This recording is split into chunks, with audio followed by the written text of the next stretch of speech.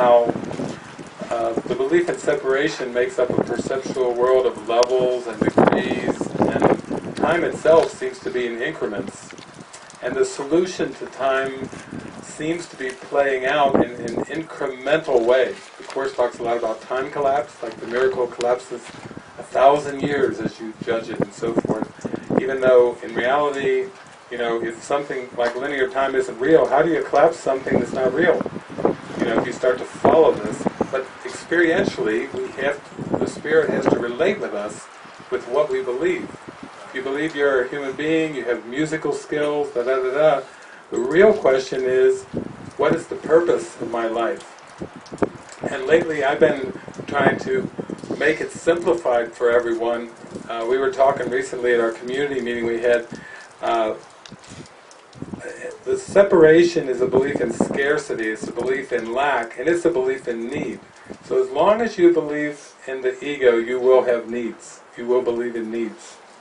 And when you believe in needs, you will seem to have to fulfill those needs. Why do people go to work? Why do people eat? Why do people do a lot of the things they do on planet Earth? It's based out of need.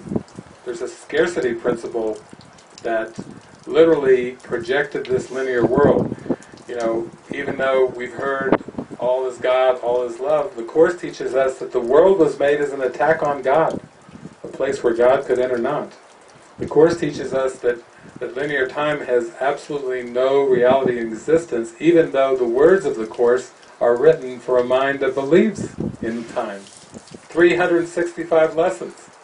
Well, that's pretty practical. You must believe in time if you got to have 365 lessons. All the talk of process, of opening up, all of the book is written as if the separation occurred.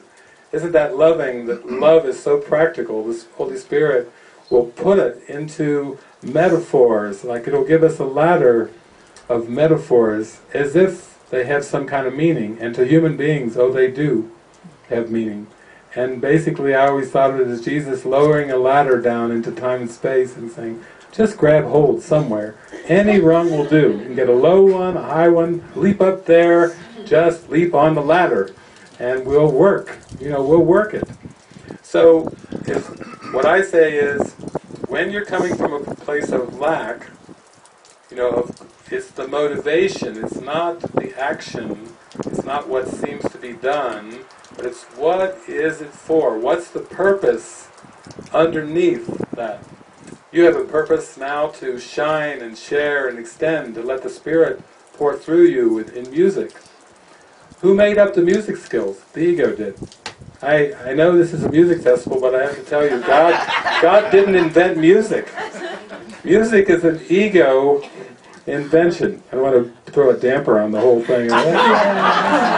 Music, we can. No, actually that's part of the self-concept. When we talk about the melody of heaven, we're talking about pure oneness, and it's pure stillness. It's actually beyond the notes. Even Mozart would say this glorious thing about the music was the gaps of silence between the notes. When you get that from Mozart, that's a signpost to go deeper in.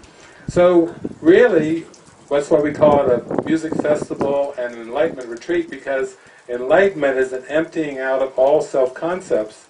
And the way that we do that is we give the self-concepts, we give the skills and abilities that the ego made, we give them over to the Holy Spirit. We say, now you use it to inspire, to bless, to bring joy, to bring happiness, to extend the love and light of our Creator. Be you in charge.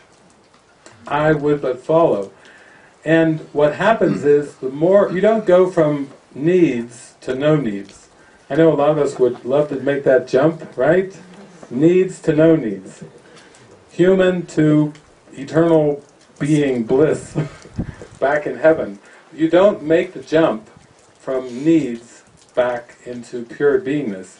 You go from needs to letting the Holy Spirit meet your perceived needs to pure beingness.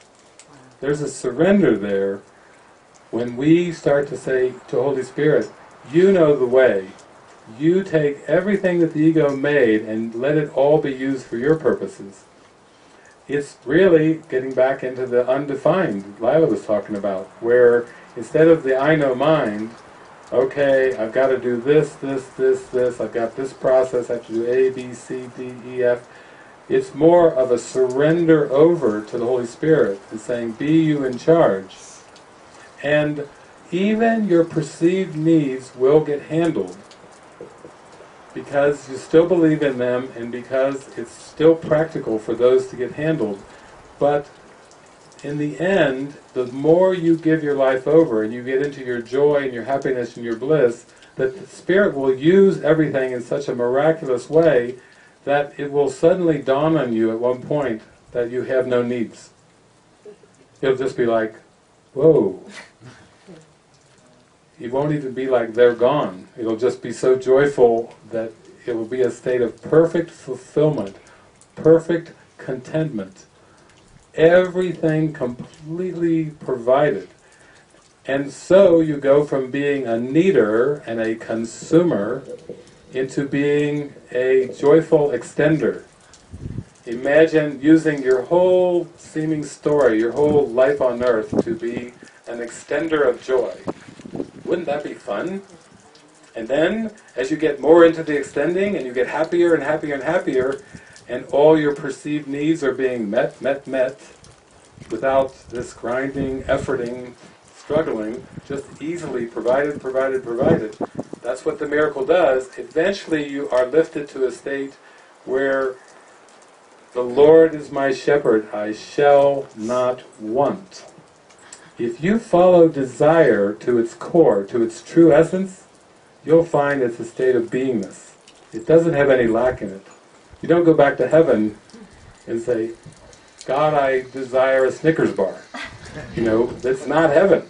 There actually is what Nisargadatta called desirelessness. That's what heaven is. It's desirelessness. Because it's pure beingness. Beingness doesn't desire. Desire, the Course says, truth will be returned to your awareness by your desire, as it was lost by your desire for something else. To desire something other than God, something other than truth, is part of the separation. That's part of the needs, Most people think of desires as synonymous, but there will come a point out of pure devotion, out of let thine eye be single, out of I give it over to you, I give it over to you, I give this song over to you, I give this concert over to you. When you totally surrender to the Holy Spirit and you say, of myself I can do nothing, but of you I can experience everything, that actually is a transformation of awareness into a return to a state of beingness. And all we're doing is witnessing. I'm just witnessing by seemingly the parable of David and the life of David is just that's exactly what happens. It's not, we don't need rocket science for this, it's destiny.